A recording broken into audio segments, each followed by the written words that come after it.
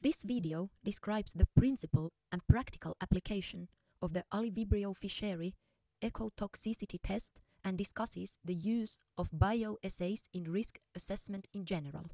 Aliivibrio fischeri is a bioluminescent marine bacterium which is widely used in ecotoxicity tests. Luminescent bacteria produce light, which can be measured with a luminometer.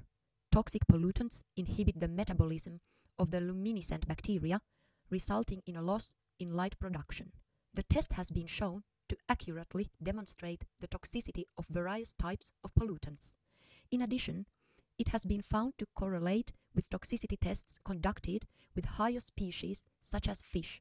The test is also quick and cost-effective to do. The luminescent bacteria test was originally developed for water samples, but a kinetic version of the test has also been made, for example, for sediment and soil samples or contaminated water samples such as wastewater. Water suspensions are prepared of solid samples, such as sediment and soil samples, by mixing the sample in water with a mass ratio of, for example, 10% or 20%. The pH of the samples should be close to neutral, meaning between 6 and 8.5. The pH value of the sample is adjusted if necessary. An environment that is too acidic or alkaline may affect the light production of the bacteria. The samples should also have enough oxygen. Since Aliivibrio fischeri is a marine bacterium, the salinity should be adjusted by adding sodium chloride to the samples. The sodium chloride concentration should be 2%. Bacteria kits are available for the test. The freeze-dried bacteria are stored in the freezer.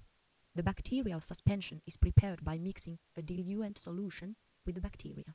After this, the bacteria are allowed to stabilize first at about 4 degrees for at least half an hour, and then at 15 degrees with an incubator.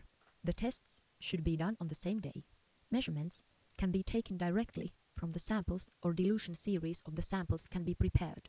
Measuring different dilutions enables the calculation of various toxicity values such as EC50 or the lowest effect concentration. The sample size is small, only 200 to 500 microliters.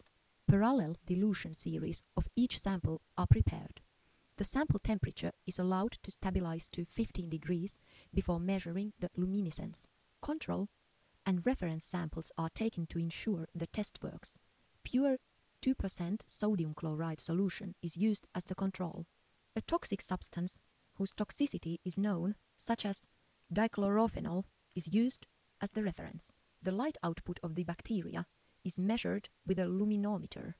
A sample cuvette is placed in the luminometer, which dispenses the bacterial suspension into the cuvette. The luminometer starts to measure the amount of light as soon as the bacteria have been added, and the light output can be monitored in the measuring software. The amount of light is remeasured after the contact time. The contact time is typically 30 minutes. The maximum light output is reached a couple seconds after adding the bacteria. The light output remains even in the control sample, whereas in the toxic sample, the amount of light immediately starts to decrease. In environmental samples, the amount of light is usually lower than in the control solution due to the natural color of the samples, but the shape of the curve shows whether the light output decreases due to toxicity. The luminometer displays the results as light units. The inhibition percentage is calculated from the results, that is, the reduction in light output during the contact time compared to the starting point. The amount of light can change slightly in the control sample too, due to natural reasons. This is taken into account using a correction factor calculated from the results of the control sample. The EC50 value can be calculated from the sample dilutions, meaning the concentration at which light output has fallen by 50%. The results of the dilution series also show the no effect concentration at which no loss in light output is observed. The results can be utilized when assessing the overall impact of pollutants, in addition to chemical concentration analysis and possible ecological surveys. In addition to chemical concentration analysis, ecotoxicity tests provide information about the combined effects and bioavailability of pollutants. Bioassays should always be done with multiple species and trophic levels because interspecific sensitivity to pollutants may vary.